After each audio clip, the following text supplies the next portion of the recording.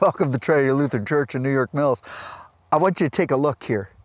Yes, we do actually have a time of the year where we don't have snow. God has had mercy on us, we might say, as we see the snow retreat and finally go away. We hope maybe by August we won't have snow piles. We giggle. Mercy is a neat thing. Mercy is where we talk about where God's mercy is where He does not give us what we deserve in His wrath and His punishment. And He did that through His Son, our Savior, Jesus. The psalmist David writes in Psalm 103, especially we take note of verses 8 through 12. The Lord is merciful and gracious, slow to anger, and abounding in mercy. He will not always strive with us, nor will He keep His anger forever. He has not dealt with us according to our sins, nor punished us according to our iniquities. For as the heavens are high above the earth, so great is His mercy toward those who fear Him. As far as the east is from the west, so far has He removed our transgressions from us.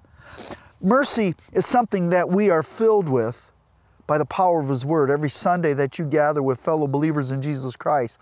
That mercy comes as the pastor starts the service in the name of the Father, the Son, and the Holy Spirit to remind you as a baptized, redeemed child of God, the mercy you've received in God's grace. By the way, grace, God's riches at Christ's expense, where God gives us His love what we don't deserve. And He bestowed upon us. That mercy continues to fill you every Sunday. When you confess your sins, knowing what God has done for you already through His Son, our Savior, Jesus, and the pastor announces the full and free forgiveness of your sins.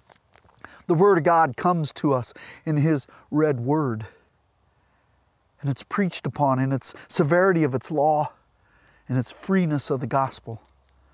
And if it's a particular Sunday, as you gather with fellow believers in that same common confession where you receive God's mercy for His very body and blood that is in, with, and under that bread and wine for your forgiveness, your faith, and your life eternal. And now that we've been so filled, full of mercy, we get to go out into a world full of that mercy, bestowing upon it as a forgiven child of God, witnessing that forgiveness to others that we are in a relationship with, so they too know the love of Jesus Christ.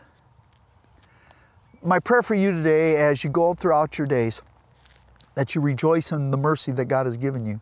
He's poured it upon you. He has lavished you in it. And as you go out in that mercy, you come back at the end of the week. You come with fellow believers as God fills you with mercy again and again and again. The Lord bless you during this time of Easter, the empty tomb, as we get to look out forward to our resurrection someday. In the name of Jesus, amen.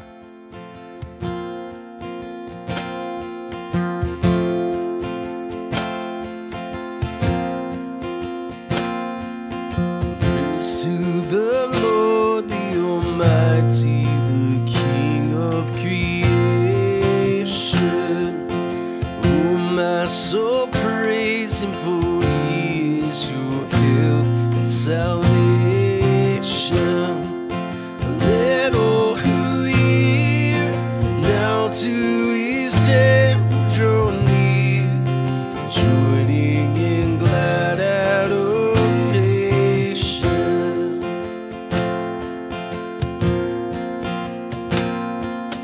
Praise to the Lord, who o'er all things is wondrously reigning, and is on wings of an eagle, uplifting, sustaining.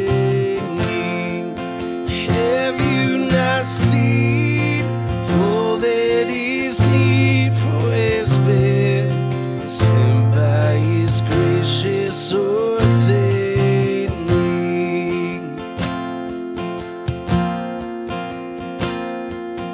Praise to the Lord, who has fearfully, wondrously made you. Health has bestowed, and went heedlessly from